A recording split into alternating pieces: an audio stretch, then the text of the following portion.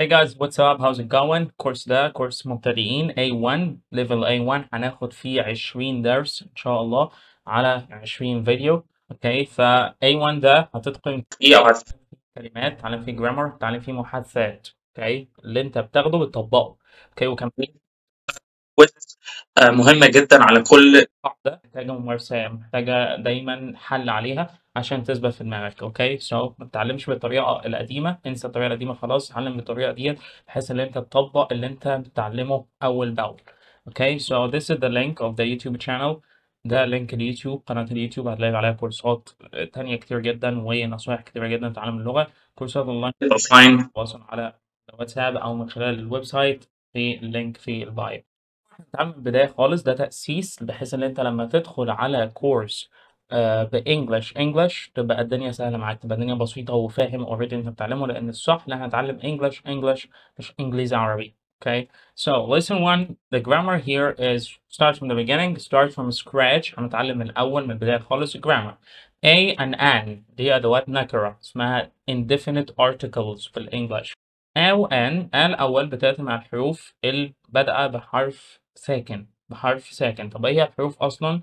حروف البرونسيشن بتاعها، ردد معايا البرونسيشن والنوت عشان يبقى نوتك سليم، لازم تردد معايا A B C D E F G H I J K L M N O P P Q R S T U V W X Y Z. American accent خطأ Z، هنا متعلم American accent.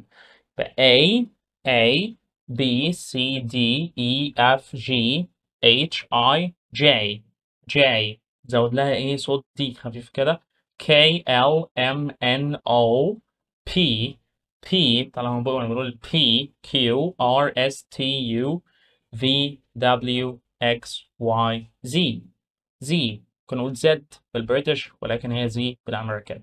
طيب الحروف اللي بالاحمر دي هي دي الفاولز، اي الحروف التانية الباقية ديت كلها هي دي الكونسونانتس اللي هي دي الساكنة، الحروف الساكنة.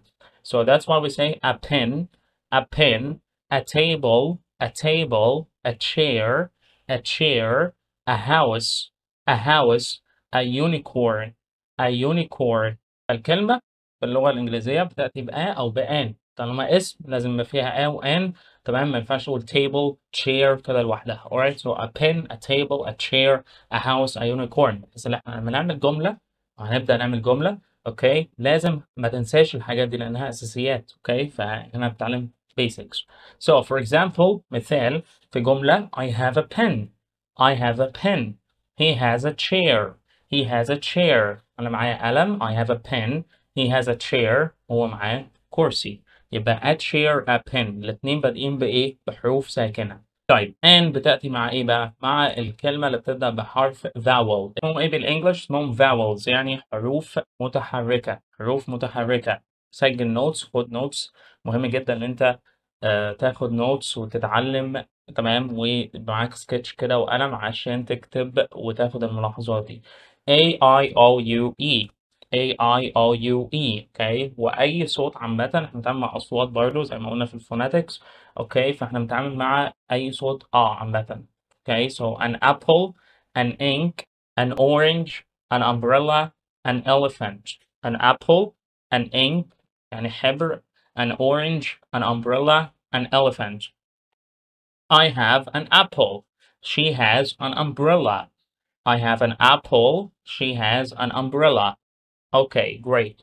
طيب umbrella هنا بادئة باليو والصوت بتاعها فدي مهمة جدا. ليه؟ عشان في استثناءات برضو للقاعدة، كل قاعدة ليها شواذ وليها استثناءات. اوكي فعندنا الاكسبشنز، استثناءات a unicorn, a university.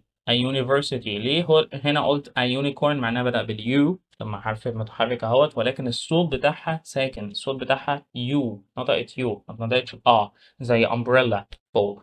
اوكي فعشان كده هنقولها a unicorn تاخد a university, a uniform. طيب برضو بالنسبة لان an hour هنا ال h silent ونطقت برضو أول صوت عندي hour. right so عشان كده خدنا an hour, an outfit, an honest man.